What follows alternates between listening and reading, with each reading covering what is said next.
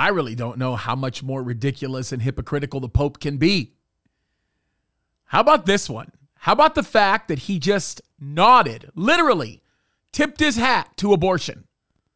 I don't care what anybody says, but when the man has a meeting with the President of the United States, and the President of the United States asks him if he should continue taking communion, despite the fact that he is pro-abortion, and the Pope says, yeah, no problem, go ahead, everything is okay. Let me just simply say this. You're a hypocrite. Don't ever call yourself pro-life again. You have the single greatest opportunity to go to a person who you say is a Catholic. You call him a good Catholic, Mr. Pope, and yet you will not even take a moment to address what is a brutal and cardinal sin?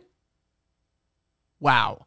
Something is very wrong. And it is interesting because when this guy gets pressed and he gets asked why he's overlooking this, why he's not even really addressing it or turning his head the other way, he's talking about the bigger issue, which is, of course, the planet that he worships. Days are getting dark, and this guy is most definitely being a very, very good example of what a false prophet looks like.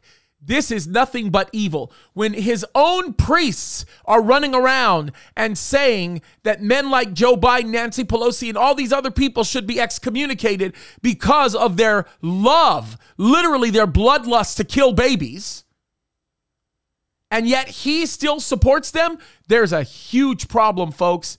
This Pope has officially lost his mind. He lost his mind a long time ago, but this is crazy, and we need to open our eyes for what's really going on, because there are more babies that have already died at the hands of all of these murderers than there will ever be because of Mother Earth. Let's get our priorities straight and look at what's really going on. The Pope is an evil man, and that's the reality of it.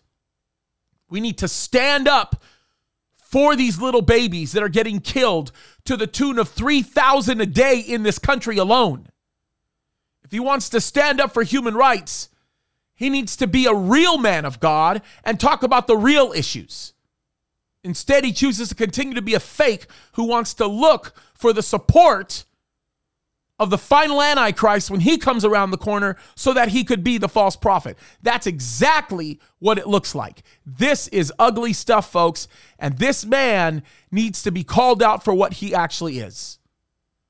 We, as the body of Christ, need to be the people that speak out for truth and point this out, because the lives of these babies are special. They should be defended.